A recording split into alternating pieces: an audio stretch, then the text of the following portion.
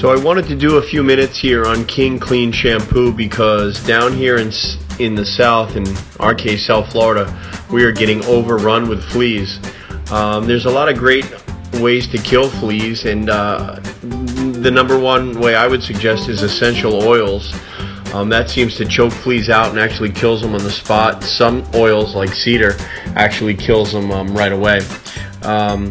But King Clean Shampoo is all natural, and it's really based on essential oils.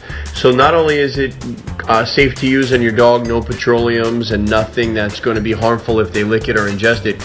You'll see here where we're circling, the fleas are actually dying on the spot, coming to the surface, trying to escape, and then they get choked out by the oils.